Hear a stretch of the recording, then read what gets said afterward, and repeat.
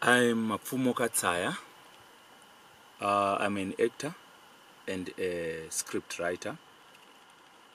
I have acted before in a number of films, including 206 Bones, The Lamb, Chiwombiro, Let's Plot a Wedding, as well as Can of Worms, that's from Light Image Productions.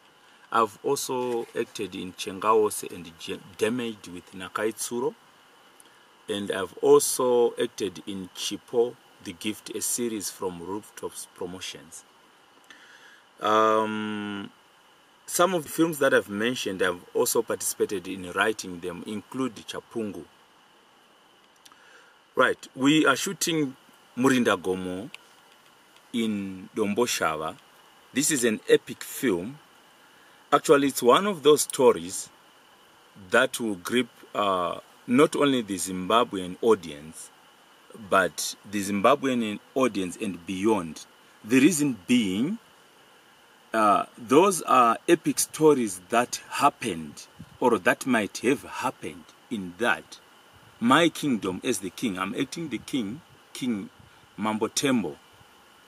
My kingdom has faced the hunger for 5 years, and there is no seen solution because the rains are not forthcoming. But however, there are survivors in my kingdom who have a legend story about a pot, a gourd that can provide food for my kingdom if it is retrieved, because there are several obstacles in retrieving it, including vampires, people who eat other humans. So first, with this scenario, I have to push my warriors. I have to encourage them that they bring this particular pot, because it is our only hope to survive as a kingdom. So you can foresee the challenges that my kingdom is facing, and my own kingship as a person, and the entire kingdom. So it would require brave people, and I've assigned some of my best warriors. However, amongst them, there is one young man, Namo, who is ridiculed. He's married, he doesn't have a child. He is a joke of the tribe, of the kingdom.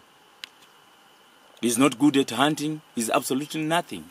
But there's something hidden deep inside him that even as the king doesn't know. But one of the older men, Mawekwe, does know that there is something hidden in Namo. Watch the film.